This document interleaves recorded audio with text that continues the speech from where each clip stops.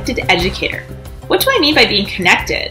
Well, I use Twitter, an online mobile social media application for my professional development needs. But wait a second, social media for professional development? I thought that Twitter was just for following Justin Bieber, or maybe getting that cat video that went viral. No way. My ETEC565M analytical publishing project is going to be geared towards the use of this powerful mobile application for best practices in education.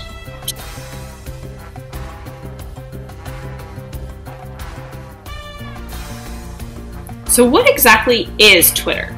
Twitter is a microblogging social media platform in which educators can connect and share ideas in 140 characters or less. Twitter can be one of the most effective ways to get that just-in-time professional development that you've been searching for. At the baseline level, this can be as simple as sharing a link to a website resource. At the advanced level, users can follow common hashtags to participate in Twitter chats that focus on a topic or theme in education. Through analysis of reading, observation, and engagement on Twitter, I have determined that there are 3 major stages for Twitter for PD use. The first, and probably most important stage, is the lurker. This is the person who consumes content on Twitter, but does not add their voice to the conversation by actually tweeting. Lurkers use Twitter to gather ideas to improve their educational practices, both in their classroom and at the school level. This is the most important stage of Twitter for PD because it is here where the user sees the power of the tool.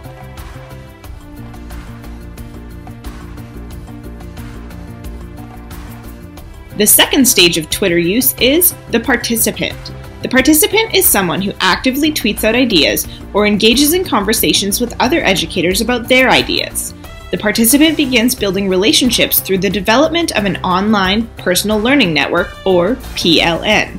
There's a popular quote out there that says that Twitter is what all teacher lounges should be like. A week on Twitter is like a year's worth of professional development. The third and most influential stage of Twitter use is the author. The author is someone who openly authors tweets, shares blog posts, and perhaps even writes their own blog. They direct other Twitter users to content that could be meaningful to their practice. When an author gets involved in a Twitter chat, they're often inspiring and encouraging other Twitter users to connect and innovate their teaching practices.